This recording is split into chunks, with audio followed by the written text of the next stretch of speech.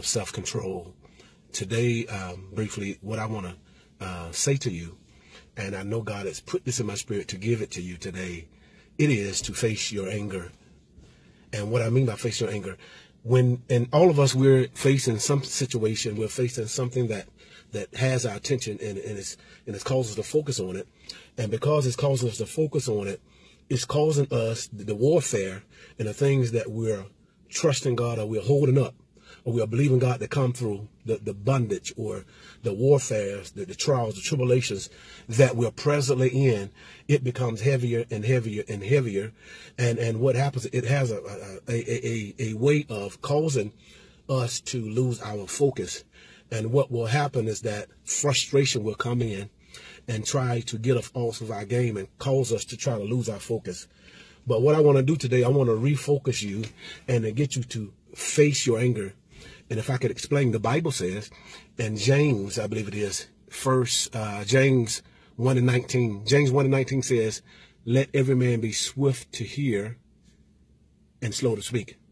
In other words, when you're hearing someone, there should be a pause between you hearing it and you responding to what you're hearing.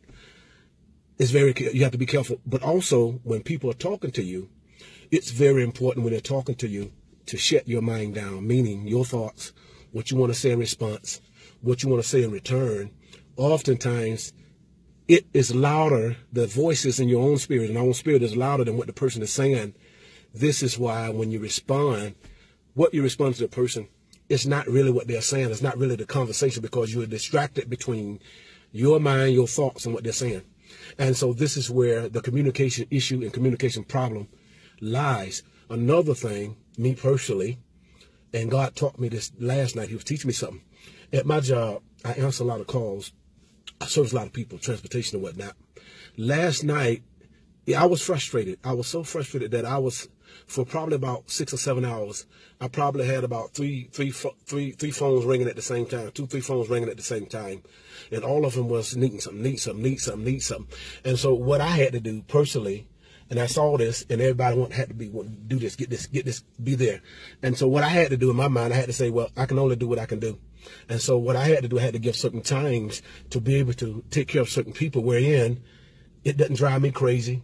And then it doesn't make me more over-emotional, where I would do something that I would regret, or say something that I would regret. And so many moments that I was so frustrated, so upset, that I had to filter and fight so many thoughts. I had thoughts of being anger, thoughts of being upset, all kind of thoughts that was going through my mind. But what I was trying to do, I was trying to filter those thoughts, where those thoughts wouldn't come out of my mouth, and also those thoughts wouldn't become on my expression. See, this is where God wants us to be. See, oftentimes, when you're in a test, your emotions will talk. See, because your flesh doesn't like it, because what's happening, there's a sacrifice that's taking place. Anytime that you're doing something for God, there's going to come a sacrifice. You're going to have to give up something. Even Jesus said, if any man come after me, he must first deny his flesh and pick up his cross and follow me. And so there's something that must be killed. So in many of you, there's something in you that's being killed. And because of that, you want to lash out to people. You want to cuss to people. You want to say things to people.